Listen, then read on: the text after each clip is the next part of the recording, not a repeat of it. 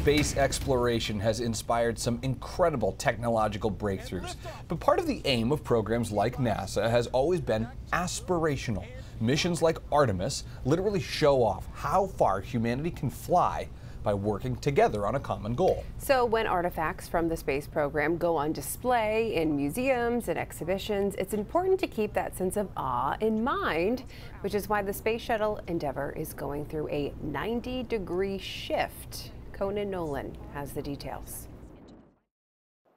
Laying the foundation for what may eventually become the brightest star in LA's constellation of landmarks. The California Science Center today starting a 6-month process that will ultimately place the Space Shuttle Endeavour, now horizontal in a temporary building, into a stunning launch configuration, complete with solid rocket boosters and its massive orange external fuel tank.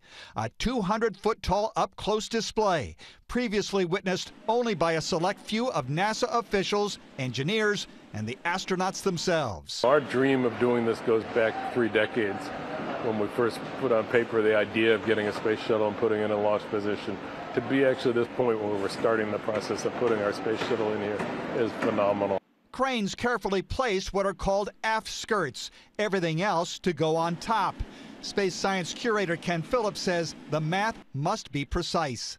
We got to go straight up vertically from the ground so that when we bolt the tank, we have an alignment that doesn't make a leaning tower of pizza.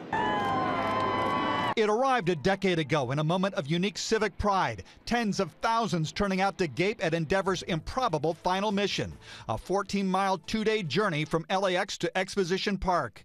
Efforts to finance a permanent home given life by philanthropist Linda Ocean, the new space center to bear the name of her late husband, Samuel.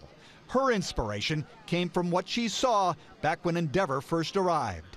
So this little girl said to me, can I be an astronaut?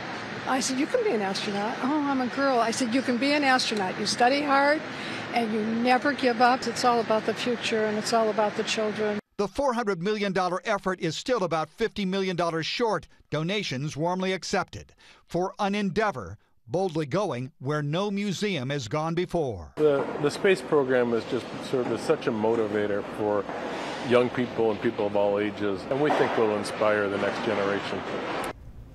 Some out-of-this-world stuff. That was Conan Nolan reporting.